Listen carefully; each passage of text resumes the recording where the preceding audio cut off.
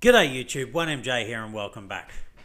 Well, today I thought I'd do something a little bit different and it's basically a bit of a tutorial for any new people who are watching my channel. Now, we need to be able to learn to read charts, and I have gone through previously where to read, how to sort of read charts.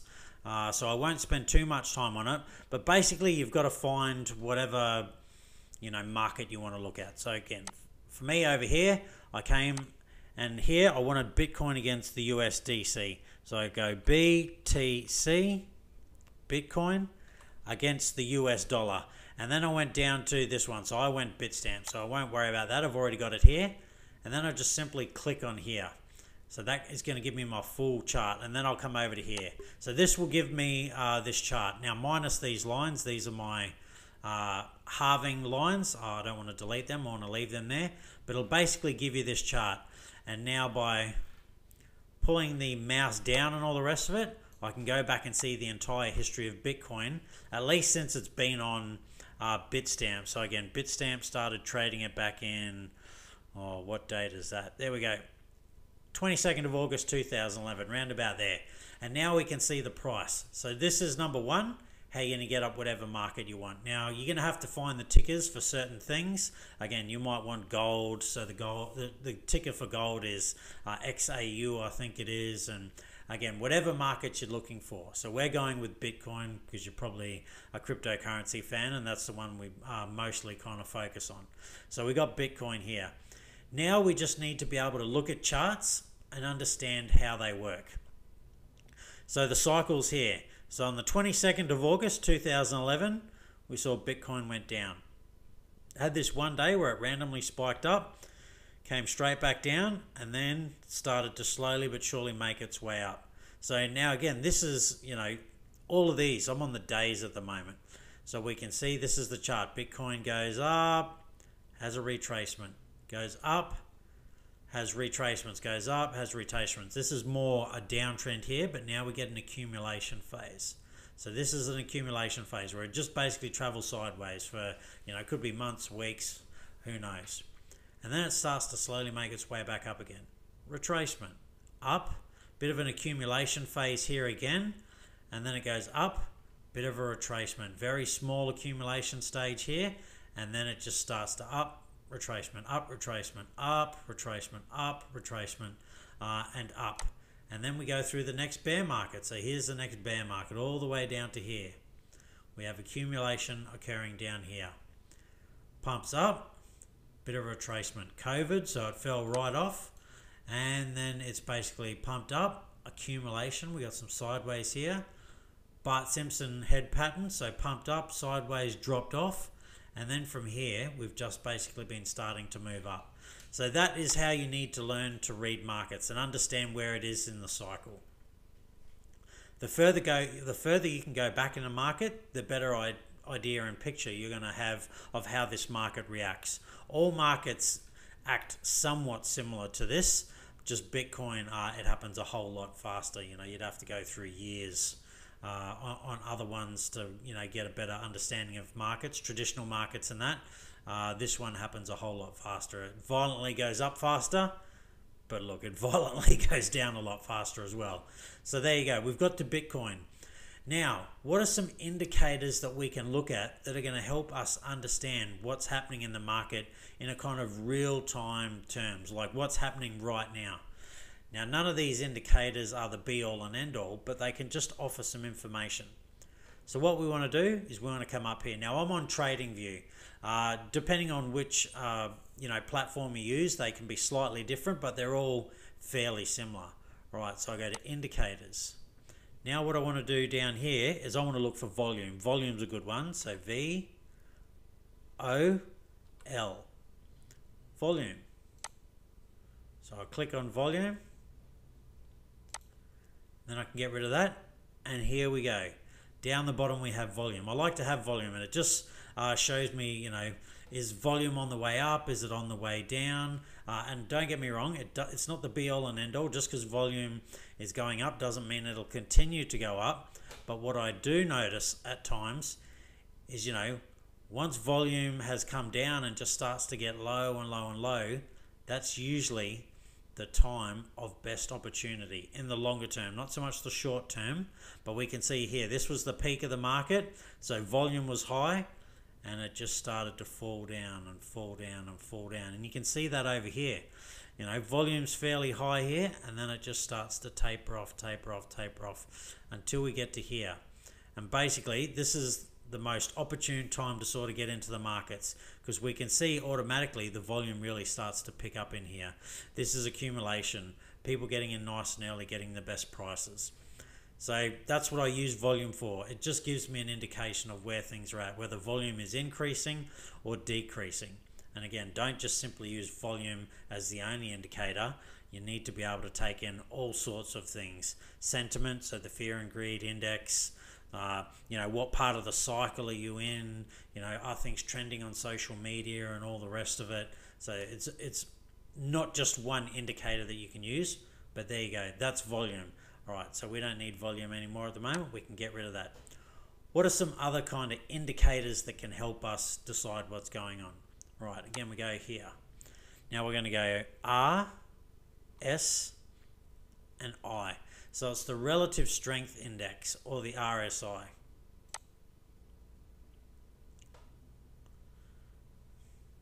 So we can get rid of that.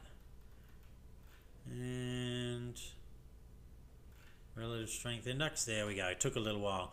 All right, so the way this works is this line up the top here is 70.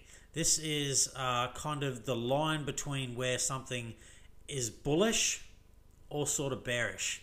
Now again, in the sort of immediate term, so we can see whenever something gets above sort of 70, it's considered oversold. And when something gets below 30, it's considered undervalued. So when it's trading in between, it's, you know, somewhat evenly priced. You could say, I guess, sort of 50 thereabouts, or maybe 45 is, you know, its true value, I guess. And if you can pick it up when it's low on the RSI, chances are it's going to pump and you're going to make, you know, some profit. But again, it's not a 100% guarantee. You can't just go, rightio, it's low, it means it's not going down. Because we can see here, the RSI jumps all over the place here. But this isn't a bear market where prices were just getting lower and lower and lower. It spent a bit of time down here. And again, we can see here it spent a lot of time up there because that was the bull market. So the relative strength index is one you can have a look at. And again, you've got to take in, you know, all the factors. Where in the cycle are we? Again, is this thing that you're looking at trending? Is it popular at the moment? Is it high on the RSI? Is it low on the RSI? If it's low on the RSI and it's in a bull market, it's probably a good time to buy because it's most likely going to pump. If it is low on the bear market or even high on the bear market, it doesn't really matter. Things are going to go down anyway. But if they're high on the RSI, chances are it's really going to have a significant dump after that. But again, nothing guaranteed. These are just indicators. They don't tell you everything that you need to know. They just give you an indication of whether it might be a good time to buy, whether it might be a good time to sell. But then you have to, again, understand the markets and everything else that's going on. You know, is it trending? Is it popular? Has there been good news? Has there been bad news that has been out? All sort of things like that. All right. So that's the RSI. Now, MACD. So MAC, and we go MACD.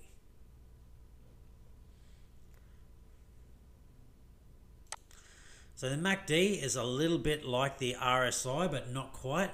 Again, we have this neutral line in the middle, and when it's above, it means it's bullish, and when it's down below, it means it's bearish. It means it's selling off. So again, none of these indicators by themselves are the be-all and end-all. I just need to stress that. You know, you need to take an overall view of a whole stack of things. You know, the bigger picture. These are just things that can give you an idea of where something is, you know, in real time, i.e. right now. But again, you need to understand all the other fundamentals of charting and all the rest of it. Look, in all fairness, I don't use the MACD a lot, but it is something that you can use. All right, so here's the ones that I really like to use. So we are on the daily candles for Bitcoin. So I come up to indicators, And what I'm going to do is I'm going to go, oh God, which one am I looking for right now? That's right, MOV. Got a little bit lost there. So what I'm looking for is the moving averages. So down to here, I click on moving average. Now I've got one. I actually want 3 of them, so I'm going to click on it a second time. And you can see they're showing up here. There's my first moving average. There's my second moving average. And I'm going to click it on a third time. There's 3 moving averages. And these are the moving averages that I use specifically on the daily. All right, so we go over here. But now what we need to do is they're all exactly the same.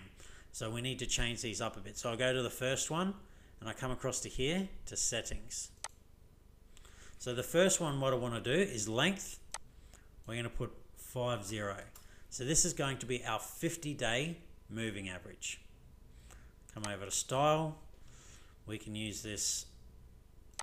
Click on there, go to the color, and I'll go green. Because this means if it's above the 50-day moving average, things are super bullish at the moment. All right, sweet. We can get rid of that one. Now we come over here to our second one. Back to this little cog thing here. It's the settings.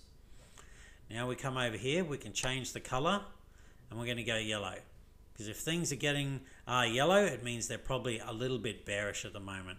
But look, that's the, if it's in a bull market and it's bearish, that's a great opportunity to buy. But anyway, we'll click on the yellow. Now we're going to come back to inputs over here.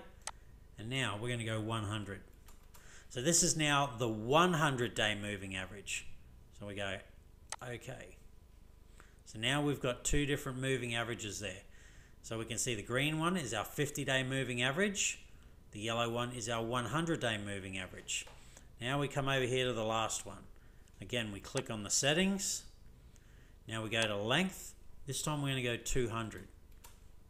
Now we're going to come over to style. Click on the color. And we're going to go red for this one because this is super bearish. If we're down here, this is bearish. But again, in a bull market, that is the, it's the best opportunity if you can get it down there to buy it. So really, I could flip these around the other way, but for now, we'll just leave them as is. All right. So now we can see these moving averages. So the green is the 50-day moving average. So this is the average price for 50 sort of days. And then the yellow is the 100-day moving average, and the red is the 200-day moving average. Now, if we zoom out, in a bull market, and so the bull market sort of started back here, and let's say, all right, 4th of November 2015. Now, it actually did start a little bit back here, I guess you could say. But for here, what we're going to do is we're going to watch this red line. This is the 200-day moving average. So Bitcoin came down and touched this 200-day moving average a couple of times here. Doesn't do it too often, but when it does is when you are buying at the best price based on past history. We can see it stays well above it for quite some time, comes back down, and it actually dips below the 200-day moving average. So that can happen on occasions, but is somewhat rare in a bull market, not in a bear market. So again, then we can see the 200-day moving average. Bitcoin gets fairly close here, but not quite, doesn't touch it. And then it doesn't touch again until we're in the next bear market. So there was the cycle high, and then it starts to come down and it dips below. And then all of a sudden, they actually flip. So the 200-day moving average stayed way down below, and then after that, it stayed way above. So that's some pretty good indicators that you can use. Now, what we can do here is, sorry, I'll get to where we are now. All right. So this is where it crossed over here. So the 50-day moving average, it touches the 50-day moving average quite often, but we're not even at the 50-day moving average at the moment. We're well above it, so we're in super sort of bullish territory at the moment. So again, if it were to pull back, the 50-day moving average would not be a bad place to buy, but it could go down to the 100-day moving average. Now, it does touch the 100-day moving average a number of times through a bull run. So this really would be the ideal place to, deploy most of your capital if you're going to put in. Because if it comes down and touches this, again, it's the most opportunity that you can have, unless it's one of the rare occasions where it comes down and touches the 200-day moving average. So for me, I have mine set that if it comes down to the 100-day moving average, that's where I'm really going to dump, whatever money I have into Bitcoin. I also have it set for if it comes and touches the 50-day moving average, that some goes in, but not a whole lot, because that's not, the most gains to be made. As we can see here, it regularly goes up and above and below the 50-day moving average quite regularly. But again, since the bull market started, which was technically here where everything aligned, the yellow is really more likely to happen, and is a pretty good opportunity. It hasn't touched this 200-day moving average for some time, but I can almost guarantee that at some stage it's going to. All right, so that is on the dailies. Now, you can come over here and you can change to days, weeks, months, and all the rest of it, and that's not a problem. We'll just stay on the days for now, and I'm going to get rid of these moving averages. So I simply come over here and I go to the X. I'm going to get rid of it, I'm going to get rid of it, and I'm going to get rid of it. Now what I want to do is I'm going to come over here, and what I'm going to do is go to the weekly. So here's another indicator that I like to use. All right, so now we're going to come to indicators, and we're going to go E. I think it's, sorry, EX. Here we go, moving average exponential. This is the one that I'm looking for. All right, so we click on that. Now we're going to go over here, go over to settings, because this is on the weekly. So not the daily, this is the weekly. Settings. Now what we want to do is we can, what color do we want to make this? Let's just stick with blue. Blue will be fine. All right, inputs. This is on the weekly. So what we want to do here is go to 21. So this is the 21 week exponential moving average, and what we can see here is it's very similar to the other moving averages, but in a bull run, Bitcoin regularly comes down and bounces off this, but it rarely ever goes below in a bull run. Now it did wick below here, but the candle body itself didn't close below. So this is another good indicator to use to see where the market is.